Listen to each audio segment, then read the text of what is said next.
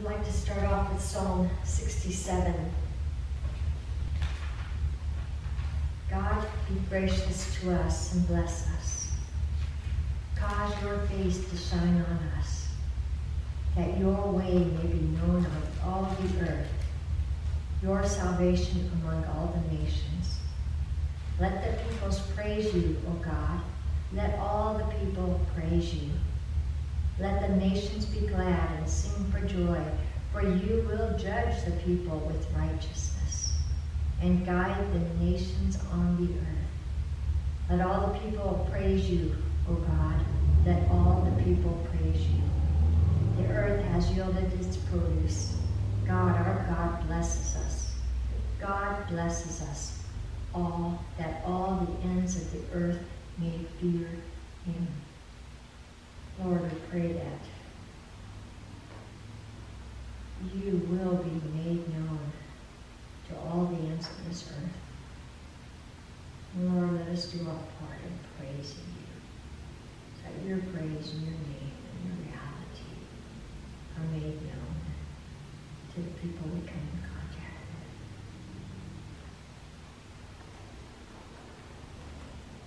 with. I decided to do a study on Philippians.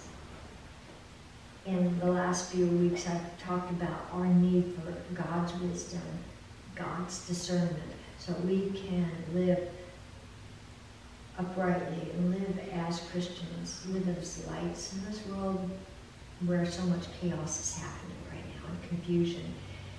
And I believe that Philippians really falls into that.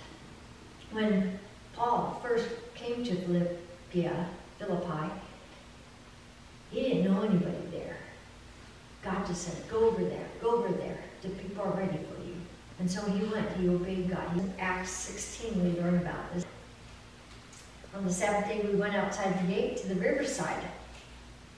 We were supposing that there would be a place of prayer. We sat down and began to speak to the women who had assembled. So the women were there. And there was a woman, Lydia, from the city, a different city, a seller of purple fabrics, a worshiper of God, was listening. And the Lord opened her heart to respond to the things spoken by Paul. And when she and her household had been baptized, she urged the saying, if you have judged me faithful to the Lord, come into my house and stay. And it came about that her house became the center of the church of Philippi. And a movement was started among people who followed Jesus Christ because of this woman's testimony. And from that, this whole church sprang up. And this letter is to this church. And Paul writes with joy because he knows that the church of Philippi have been faithful. And not only that, but they are fully participating in spreading the gospel. So I call this privilege and position. Right now, it's kind of a bad word. You're privileged. You have a life of privilege. As Christians, we can claim that and say, yes, we are privileged because of Jesus. We have position because of Jesus, not on my own merit, but because of Jesus. I am privileged and I have position.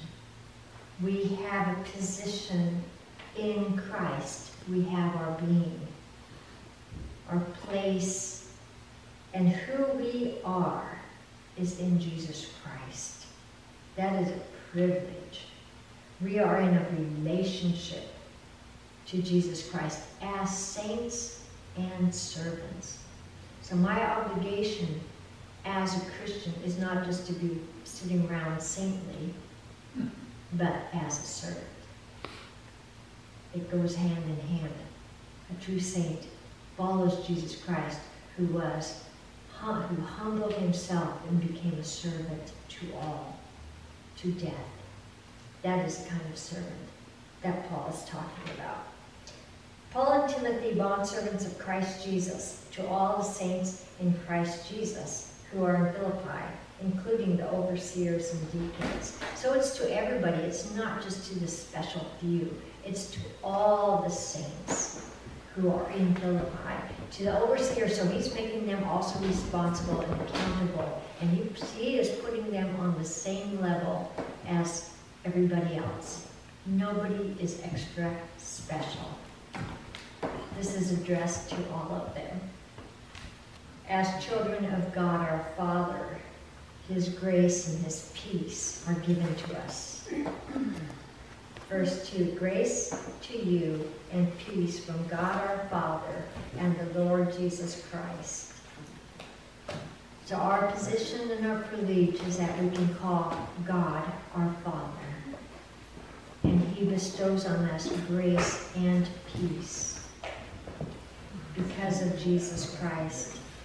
I thank my God in all my remembrance of you, always offering prayer with joy in my every prayer for you, in view of your participation in the gospel from the first day to now.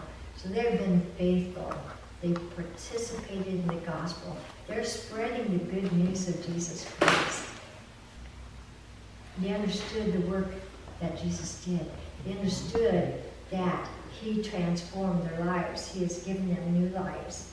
In Christ, we have new life.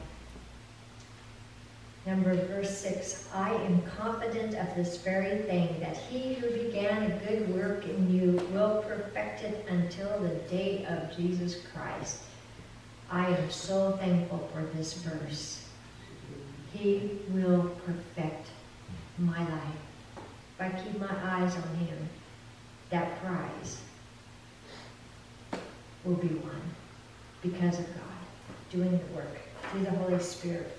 Verse 7, for it is only right for me to feel this way about you all, because I have you in my heart, since both my imprisonment and in the defense and confirmation of the gospel, you are partakers of grace with me. For God is my witness how I long for you all with the affection of Christ Jesus. And this I pray, that your love abound more and more. How does our love abound? How does He pray that our love abounds? More and more in knowledge and discernment.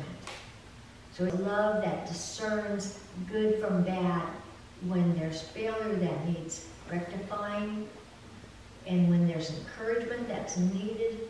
This is the love of God, seeking to help each other to become better and better and more complete in Jesus Christ,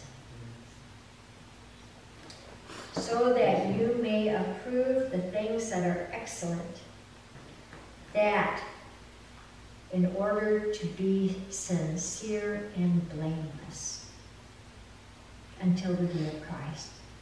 So love that has knowledge, discernment, is sincere, and I think blameless is a huge word in here, isn't it? That we are blameless. Those are words to really fix on and say, how can I be sincere and how can I be blameless in my walk with the Lord? Having been filled with the fruit of righteousness, which comes from Christ Jesus. We don't get the fruit of righteousness on our own merit. It comes from Jesus. The Holy Spirit gives us the fruits of the Spirit. Love, joy, peace, patience, gentleness, kindness, faithfulness, self-control. Those are all components of being righteous. And suddenly that word righteous isn't quite so daunting, is it? We look at those words, those fruits of the Spirit, and we say we need to be practicing those things. Patience, love, joy, peace, kindness. How we need kindness in this day and age. Gentleness, self-control, and faithfulness. Those are things God longs to build up in us. Build me up, Lord. Teach me your way. Give me your discernment. Give me your understanding. Fill me, Holy Spirit, so that I can rise up above my wants and desires and follow you. God views us through the lens of the blood of Jesus Christ. We are sinners, but God sees us as children, his children, because of the blood of Jesus. We are not sinners in God's eyes. We are saved by the grace of Jesus Christ. These points can be condensed into 3 aspects of our privilege and position. Number 1, we have a new status in relationship to God. I am his beloved child.